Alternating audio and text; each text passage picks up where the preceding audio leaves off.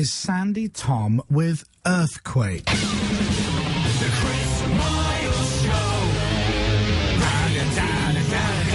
And we're going to bring her in. She's going to come in live. It's 8:26. So let's meet Sandi Thom. She's very pregnant, by the way, so you have to look after her and her bump. Hi, Sandi. Hi. Morning. Come around here. Come and sit next to Dominic. I'll come to you. Hi, Sandi. Hi, Dominic. This is so lovely to see you. So much. Are you nervous? I'm a little breathless from the stairs, apart from that. Yeah. I get breathless from the stairs. I'm not even pregnant. I'm just super chuffed, honestly. Thank you You're so right. much. Well, get yourself tucked in. Put your headphones on, if you want. Then you can hear how sexy I sound. Oh. Yeah. Oh, Chris, I'm pregnant. You're a little bit too late to start flirting. Hi, good morning. Good morning. Wowzers. I know. You have no idea what you started with that little video. I definitely started a little bit of a storm. You really did.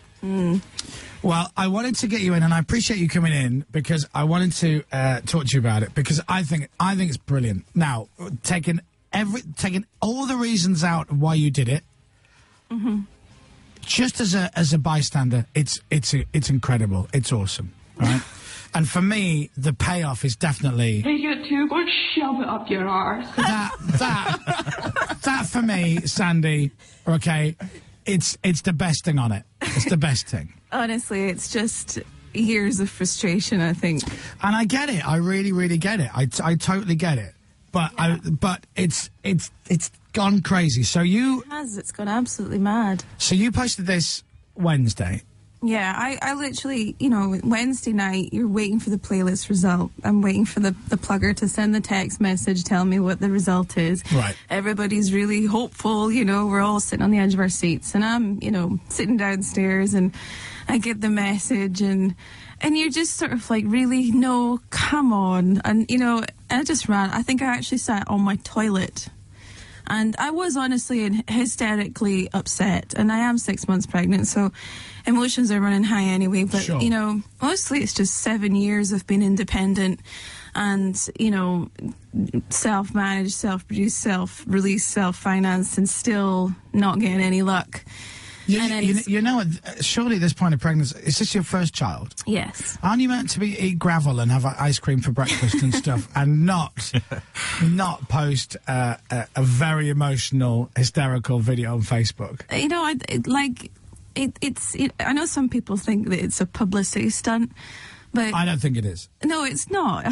Because if it was, you peaked way too soon. Because the single's not out till when, like the 20s. 2 weeks from 2 now. weeks, and this is why I don't think it's a PR stunt. It's way too soon. No, it'd have been the Monday it was released. She'd have Yeah. gone, I can't believe it.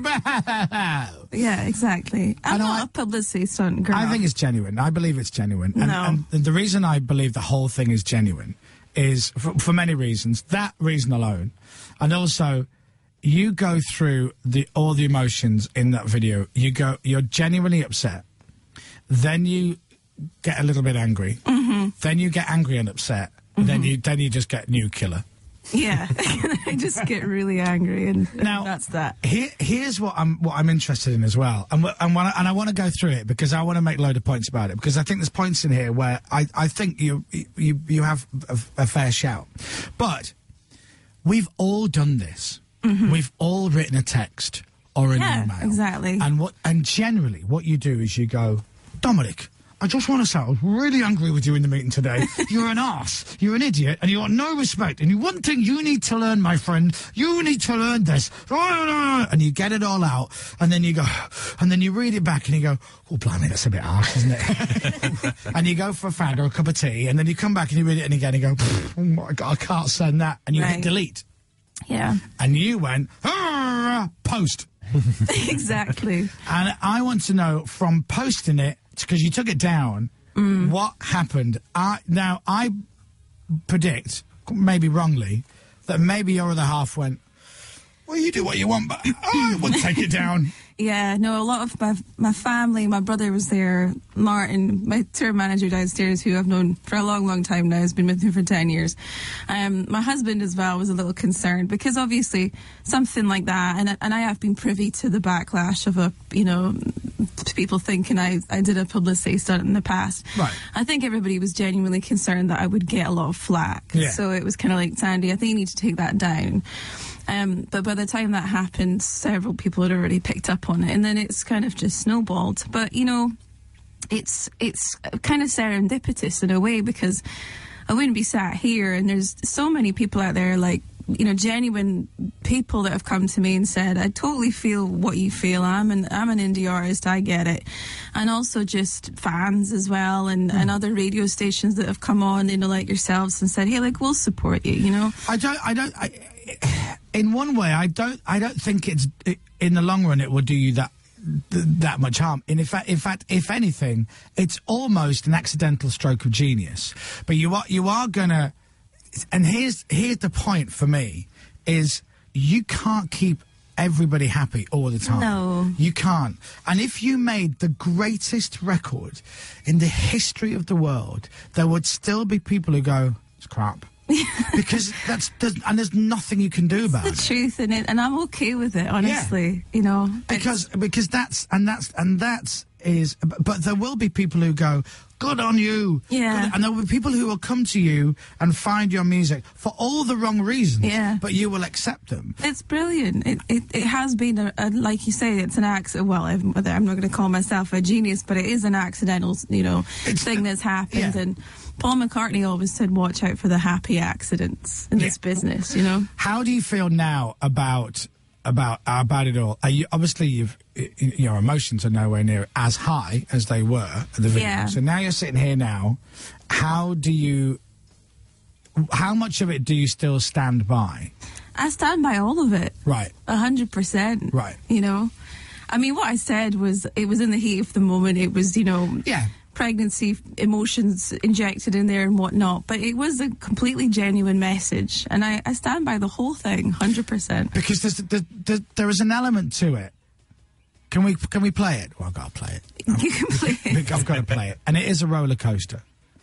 And I want to run through what I thought as well, and feel free to say I'm wrong or you agree. I don't mind. Okay. So I found about this. So the reason I saw this is my friend Dave, who he writes a lot of music and writes a lot of stuff. Yeah. So Dave, who did the jingles for our show, who made this, he posted it going, this is really interesting. I hear this a lot, and he's worked in radio. So he said it's really interesting to see the reaction to somebody who, in a meeting, in a playlist meeting, when they choose what songs get played and what don't get played, he goes, it's very interesting to see the other side of that, in its rawest state. And he goes, regardless of the song, this is very interesting to watch. So I thought, okay, I've got to watch this. I didn't know what it was. And then I watched it. I just heard that Earthquake didn't make the Radio 2 playlist. Now, at that point, I'm like, oh grow up, love. Jog on. All right? Boo-hoo. Where? And I changed so quickly. Yeah. And I want to make this video so that people realize how much it hurts. If you go any high-pitched, only dogs will be able to hear you. And at that point, I thought, you're genuinely upset. You're very genuine. So I think only my dog was in the room at the time, to be honest. By the way, Sandy, your dog has its own Twitter account. Laddie. Okay, that's just weird. I saw you tweeted this morning. You should have seen Laddie Thom's face when I said on the Chris Moyles show. And I genuinely thought that was your fella. And I look, it's a picture of a dog, seemingly wearing a ribbon. He's wearing a little tartan ribbon. He's wearing a tartan ribbon. There you go. I apparently can do no right. I wrote a song that is pop, and it's catchy, and it fits their format, and there's no reason why they shouldn't playlist my music. Now, there's a couple of points now I want to ask you about. Is a few people have said that you shouldn't be writing songs for Radio 2 just to get played. I'll be honest, I don't think you've done that. No. Unless I'm wrong. I think you've written a song and you've gone, do you know what, actually, now at the end of the day, this is right up Radio 2 Street. Yeah. Am I right? I mean, I've released 3 albums since my first 2 albums with Sony, and Right. they were for niche markets for the most part. I've never done anything other than for the love of music, you know, made records in Nashville, worked with real people, and that a lot of that people don't know about because, well, you've never heard it on them, Right. you know. So no, I wrote the song about a real life situation, and you know, it's just the way I naturally write music. But so absolutely, you didn't write it for that reason. No, for not ready at all. Right, which I get that. You don't sit down when you're No. writing the song going, right, okay, I think this is going to be perfect for radio too. Exactly. And as it turns out, it wasn't anyway. So seemingly, but then you say, you go, I don't understand. I don't understand why you. I can't remember how you worded it, but you go, there's no reason why they shouldn't be playing it. But again, and then this is back to my point, and you can't keep everybody happy all the time. Yeah. And the reason I don't know what reason they give them for not playing it, but the reason part of the reason has got to be, it's just I don't know, it just wasn't good enough. At that time, I don't know if there was another song, whether it's between you and somebody else. Yeah. I've sat in those playlist meetings at the BBC. Years ago when I joined Radio 1, I sat in there, and they can be brutal. Yeah. But it's not, and I don't know what it's like anywhere else, but I've sat there where they've gone, well, the record company's say if this one doesn't really work, they might be dropping this act because it's not, you know, but what do we think? I think... it is really harsh. I'm not a media darling, you know, and I don't have this whole massive campaign around me. Well, you know, this is serendipitous, like I say, but, you know, I didn't have the whole story or anything to surround me. So, you know, Yeah. and I'm not on a major label and I don't have tons of money and, you know, all of those things stack against me. And there was probably someone else that got the spot that is on a major and, you know, they probably don't want to upset the apple cart. I think if if Radio 2 had playlisted it, it would have been an amazing victory. I think the obvious because you're independent, right? Mm-hmm. So you've got your own label and you do it all yourself. You get it on iTunes and Google and everything. You distribute it. It's all down to you. Which, by the way, is a hell of an achievement. By the way, so we can't even get a phone number for anybody at iTunes when we've had podcast problems. True. That's not even a joke. No, it is true. So to get stuff on there, it's not the easiest route to go down, and I'd say that genuinely to anyone listening. The iTunes thing it's quite a weird thing. But it would have been more, holy crap, they've playlisted you. Yeah.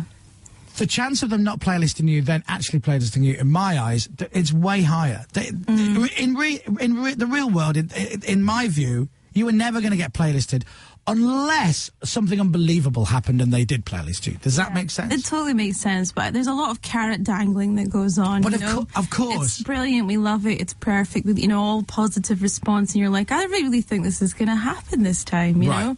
And, you know, I think after 7 years of, like, independent releases and the fact that the only things that are on rotation are the records that I made when I was with Sony is maybe not a coincidence. Well, I don't know. I genuinely, I heard you say that the other day, and I just think because they're the most well-known songs. You know, it's like me. If I'm going to play a song by Arctic Monkeys now, I've got two options. I could either play the most obvious Arctic Monkeys song that everybody's going to go, oh, Arctic Monkeys love this, or you curveball it and play a song that makes some people go, oh my God, you never heard this Arctic Monkeys song ever, or a lot of people are going to go, I don't know what it is. So I don't think there's much conspiracy in that. I just think it's you know, the song. Here's the harsh reality. Who's Sandi Thom? She did the punk rockers Flowers in the House. Oh, yeah. That's just live. That's just live. Who's Chris Moyles? The fat fella used to be on Radio 1. That's what I am. Yeah, the gobby idiot. That's the way it is. 100%, yeah. You know, maybe if I was dating a footballer and making a sex tape. I don't think that would make any difference. I really don't. I don't think I really don't think that would make any difference. And I'm speaking from my heart and for your husband. If you make a sex tape with a footballer, I don't think it's going to guarantee you a playlist. That's just a wee joke. I know it is. No, I you know, I think the thing is that, like you say, it was a genuine moment, and like we all do sometimes spontaneously go, right, hit send or post or whatever, that's kind of brought up this much bigger issue. So can we get back to you getting angry? Because we've just done the crying bits, and I want to get to the angry bits. Okay. 22 million people across the country who will not get to hear this song because of one person's decision. Honest to God, I am sick to death. This is where she goes. Bullshit Oh! this industry pulls She's on off. people like me, and I have had it. By the way, listen, we played it this morning, so don't worry about the 22 million. At least 2,000 people have heard it today. Now I want to talk about this bit. I am done with this industry and it's bullshit. And there's no reason why they shouldn't play with that song. It is perfect. It perfectly fits their format for their station. Now, I want to say two things. And by the way, I'm going to give you a massive hug after this. Can I just say that everybody did that? I'm actually grinning massively right now. Yeah, she's the not whole crying. time. I'm not crying or anything. There's two things. Again, just life isn't fair. Okay? Sure, yeah, that's very true. And all this spur of the moment stuff is absolutely fine. There is nothing wrong with you going, this isn't fair. There's absolutely nothing wrong with it, because every single person listening to this right now does it on a regular basis. It's just that other people don't know about it. We all do it privately. Every single one of us has done, and it's not fair rant, if not regularly. And that's the thing. And the one thing that I hope for you, because, you know, is the two things from that clip, is one, life isn't fair. And there's no rhyme or reason to why that. Well, there are a few reasons why that song never can get playlisted, but they're completely out of your hands to a certain extent. And also, you say at the beginning of this, and you say it right at the end as well. My favourite bit, by the way. You do say this. I am done with this industry. Now, it's bullshit. Are you done with this industry? Because, and by the way, I expect you, and I hope you do a 100% U-turn and go, no, I'm not. I think probably from this, you know, I would say no. Good. I think at that moment in time I was fed up to the point of, no, that's it, I've had enough. Good. And let me tell you why. You're allowed to rant and you're allowed to say, stuff this, I'm done. But don't. Because I would say, this is what I would say. You could be working in Greg's in a year and a half, serving sausage rolls over the counter going, and a couple of number ones. Or this is your career. This is your full-time job. And and I know this sounds silly, if you can make enough money doing what you do, making songs that you like, and that feeds your family and you, that's the best position to be in. Everything else is a bonus. That's pretty much all I've ever done, you know. Gone out, toured, sold CDs, you know, made a living, kept it going, sustained it for 10 years now. And don't stop. No. And don't stop. And the industry, yes, can stick it up their arse, but still go anyway, right? You're allowed to do that. You're allowed to swear at the industry, but then still be part of the industry. And I think you should. Yeah. And I hate radio. To be honest, I think that it's time for a change anyway, you know. I think it's time to move on and find other ways of going forward. Well, but I don't think you're doing necessarily anything wrong. You still gig, you still sell tickets, and people still come and see you, and you sell your stuff and people still buy it. This is going to give you a whole new following. All you got to do is just trudge through the swamp of people going and having a go, and that will all die. It will die down. It'll go away. Sure, yeah. But that's the one thing I wanted to say with my wisdom of experience, and I'm 70 years old now, and I've been around a long time. Is just keep going. I think there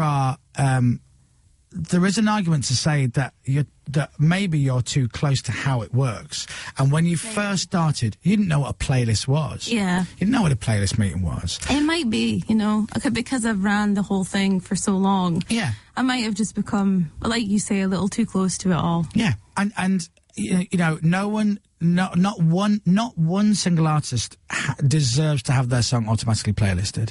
And this has happened so much through time.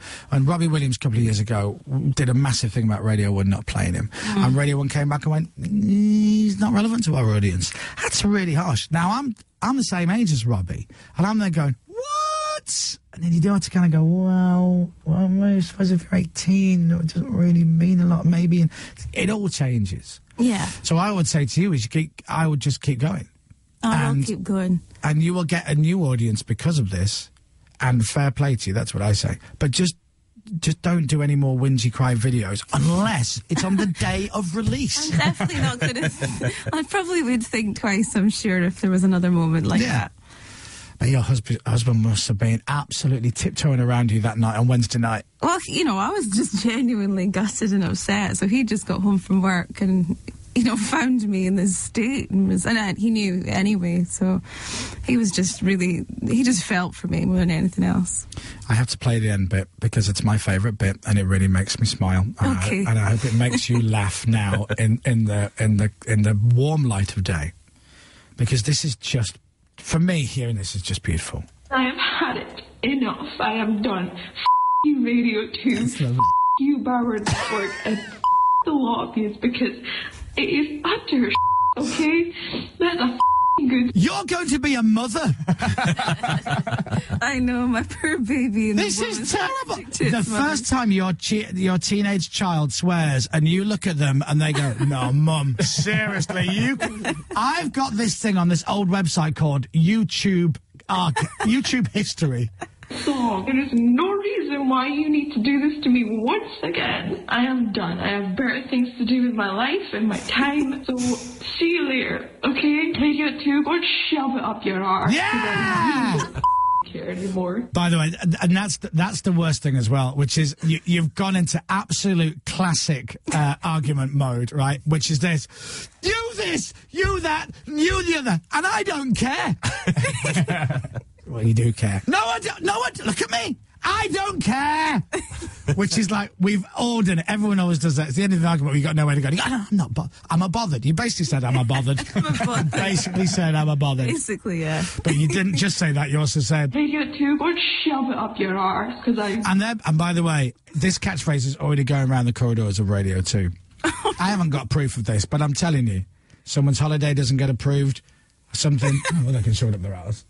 There'll be T-shirts made. It will Sandi. forever be made. That will be my phrase that I've coined now forevermore. Yeah. You'll be doing, in about a year or two's time, you'll be voicing a documentary on Radio 2. I don't know what the name of it will be, but I'd really like to get Shoulder Up Your Ass trending on Twitter, but I'm not sure. Out of context, would that be a bit weird? Possibly. Yeah. Possibly a bit weird. Especially if I put Sandy's name in it and no one knows what the references is, and I'm like, oh, Chris, that's a little bit... What are you talking about? Thank you for making me laugh about it. Well, I've not actually heard it in full, to be honest. Oh, it's beautiful. Up there. Classic. It's beautiful. I wish you all the best and good luck with everything. Thank you. I And really honestly do appreciate you having me on here. You're welcome. And more importantly than all of this crap is your little baby that is growing inside you, which is an amazing, amazing thing. And I wish you and your husband all the best. Your first child. Yes, it is. Without saying, do you know if it's a boy or oh, it is a boy. A boy, yeah. Well, listen, I think if you need extra middle names, Christopher is a beautiful name. Well, my brother's name is Christopher. Well, there you go. There you go. You see? Maybe give your lovely baby boy the middle name of Radio 2. Right? This is a weird... Or Ken Bruce or something like that. Yeah. Ken Bruce. Ken Bruce. And good luck. Where are you living, by the way? I actually just moved back to the UK a month ago. Right. And I live in Essex just now. Nice. My husband works out in Essex. So. Okay. Yes. Well, I good moved luck. to Essex. Good luck with your new family. Thank you so much. All very beautiful. Good luck with the pregnancy. I've heard it would be like a man passing a bowling ball through his penis, but I'm sure it will be a beautiful experience for you. Well, there's lots of things that go on that help you out in the process, so Yeah. it's not as bad as Exactly. it sounds. You'll be totally fine. Nice to meet you, Sandi. Nice to meet you too. Good luck. Sandi Thom. And don't forget, everybody... Oh, hang on. Where's my clip? Take it to go and shove it up your arse. There you are.